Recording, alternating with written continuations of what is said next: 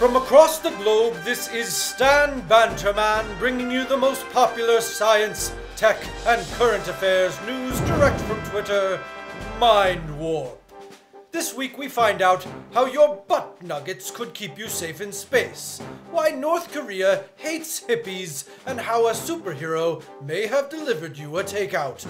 First up, I'm happy to announce that size officially does not matter. New research by universities in Madrid and LA has confirmed that although women's brains are 8% smaller than men's, they operate more efficiently. Good things come in small packages. Female brain's approximately 8% smaller than male brain. Tell me something common sense doesn't reveal. Brains of women are 8% smaller than men's. You should use that as an icebreaker on your next blind date. The ladies excel at complicated tasks by using less energy and fewer neurons than men. But as you girls know, it's not the brain that's important, but the fabulous hair that's on top. But hairstyle choices for the good citizens of North Korea are a tad limited. This week, reports suggest that they may have a brush with the law if they don't conform to the 18 hairstyles for women and 10 for men that have been chosen by communist officials in an attempt to curb Western influences. Wow, state-imposed haircut. Okay, that's just wrong. Hair freedom rules! So basically, you're committing a crime for going bald. Back in 2005, North Korean state TV actually launched a 5-part series entitled Let Us Trim Our Hair in Accordance with Socialist Lifestyle. The program even claimed that long hair would rob the male brain of energy.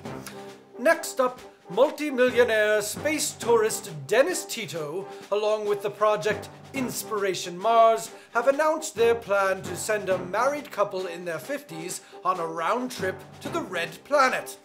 But researchers say that to combat the danger of cosmic radiation on the 501-day trip, the lucky pair may have to line the walls of the craft with bags of their own feces.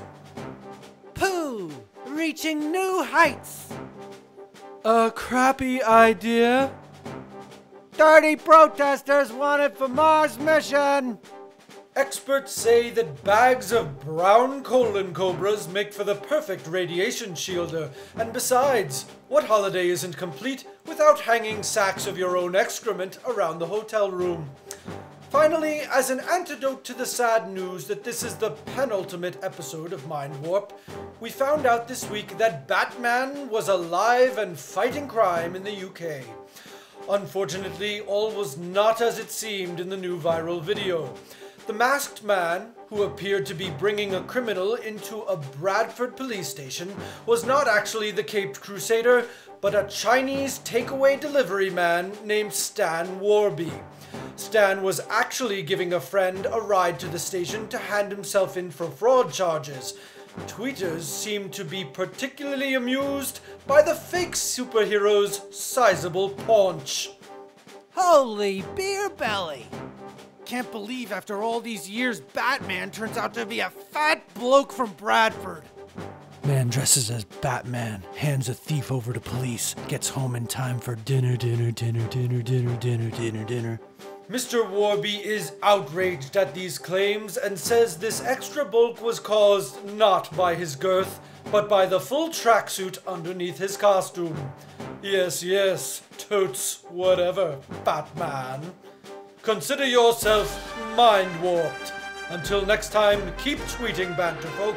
This has been @StanBanterman, #MindWarp.